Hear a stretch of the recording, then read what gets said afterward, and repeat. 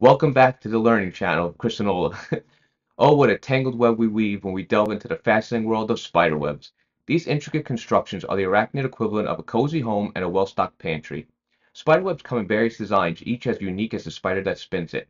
The most common web you might be familiar with is the classic orb web.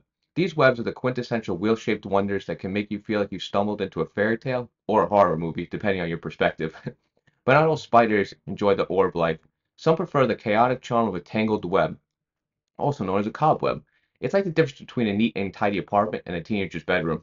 Both get the job done, but one's a little bit more lived in. There are also funnel webs and sheet webs. Spider silk, the material that webs are made of, is a protein fiber and a marvel of nature. It is produced from their spinneret glands near the abdomen and is stronger than steel and more elastic than a rubber band. The intricate design of the spider web allows spiders to capture insects without expending the energy chasing them down. However, constructing a web is energetically costly due to the large amount of protein required in the form of silk. Therefore, spiders often eat their own web daily to recoup some of the energy used in spinning. Lastly, spiders are masters of web architecture. They can sense vibrations in their webs, allowing them to detect when dinner has arrived. Some spiders even decorate their webs with extra silk or debris to make them more attractive to prey.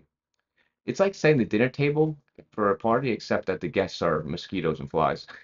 So next time you find yourself caught in a spider web, take a moment to appreciate the engineering marvel that is wrapped around you. We believe they are good luck ourselves personally. How do you feel about spiders? Let us know below.